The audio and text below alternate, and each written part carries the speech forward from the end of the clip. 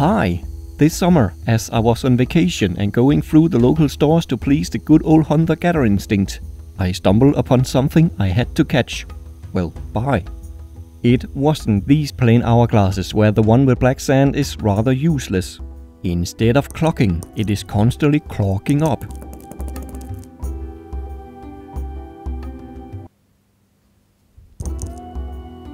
No, what I found is a magnetic hourglass. I need to see what my biggest magnet will do to this one. Can I even change the timing of it with magnetism? Let's find out. Big magnets are always risky to handle due to the lurking strong forces. But handling them near something magnetic inside a glass container adds a risk of sharp shrapnel flying around. Wear a face shield and cut-resistant gloves as protection. First off, I want you to take a guess. Will a magnet affect the timing of this hourglass? And if so, will it make the hourglass go faster or slower? A poll should appear in the upper right corner of the video now. Press the white circle with the letter I in it and have a free guess. And feel free to elaborate on your guess in the comments. Looking forward to hearing what you think of it. Now, the point of using ferrosand in an hourglass is of course to add an extra visual effect. It will form spikes as it falls on top of the magnet. With the wood side up, the effect is barely visible. With the magnet side up, it is a bit better. I just don't like the added risk of the magnet coming loose and flying into the glass. And the spikes are still not as prominent as I would like them to be. A bigger magnet should solve this, but let's first measure the effect the included magnet has on the timing of the hourglass. Well, the minute glass to be precise. I timed it 10 times with the magnetic base and 10 times without it. Then I calculated the average time for the two setups. Here I have put the two runs that represent the average times best side by side. Ready to see the time difference?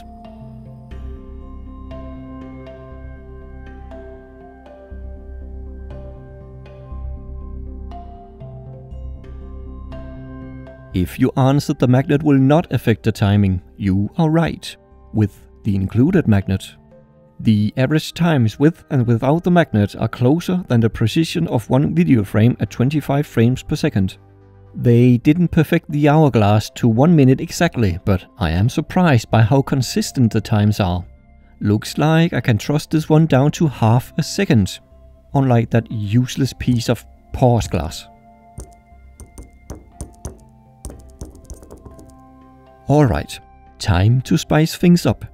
Instead of this cute magnet, I'll go all in with a 2000 times bigger monster magnet. If we don't see big spikes and a time change with this magnet, it will never happen. I will use the table as the wooden base with the magnet right under the tabletop, so around 3.5 centimeters between the hourglass and the magnet.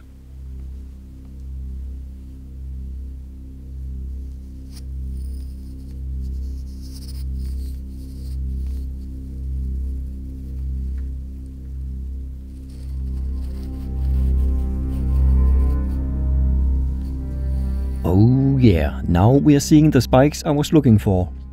However, I may have overdone it a tad.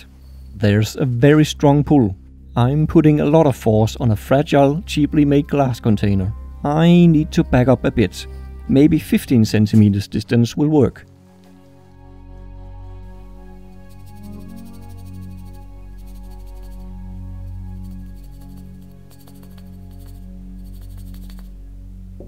Not bad. I'm seeing spikes and it doesn't feel like the glass is about to break. Time to see if a powerful magnet changes the timing. Yes, it does. The minute glass is slowed down to an infinity glass. The sand is magnetically bound together. Will it be permanent if I remove the magnet?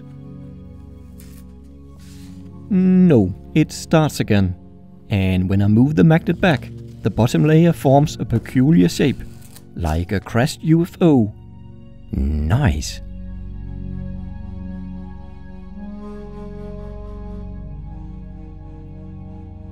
Can I get a like for this? I am changing the direction of the magnetic field with this horizontal movement. If I instead move the hourglass up and away from the magnet, it's a permanent effect. This I find interesting because it seems like the sand is magnetic even without a magnet nearby, indicating the sand is ferromagnetic, a magnet in itself. The sand grains have been magnetized and oriented to stick together as a solid piece, until I give it a shake and they start free-flowing again.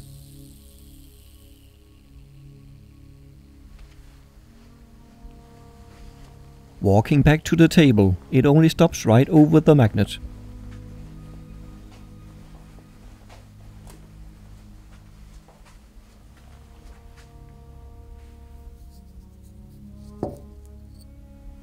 Now, for more solid proof that the sand is magnetized and not just compressed, I will measure it with a Tesla meter. With no magnet under the table, the probe is measuring the Earth's magnetic field, around 0.5 Gauss at my place. Going closer to the locked hourglass, I definitely see an increase in field strength, around 11 Gauss or 22 times the background magnetism. A very weak magnet, but the residual magnetism proves that the sand is magnetized. Most likely it is pure magnetite, a type of iron oxide with a weak form of ferromagnetism called ferrimagnetism. When I shake it, the grains are randomly oriented again and the magnetic field plummets.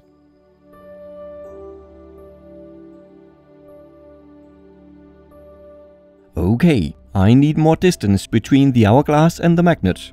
My final attempt will be with the magnet right on the floor, 65 centimeters from the hourglass. It's working! There are no spikes, but the magnet is still affecting the sand. You can hear and see that it isn't flowing in a steady stream. The sand is sticking together in clumps. This bad flow is also visible in the timing.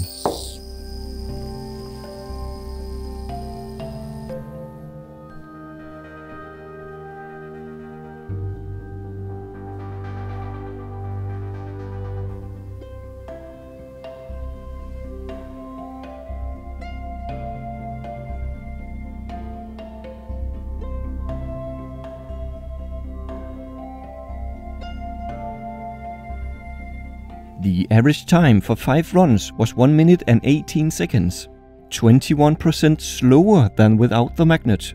If you answered a magnet will slow down the hourglass, you are right, especially with a large magnet. It will even stop time measured with an hourglass.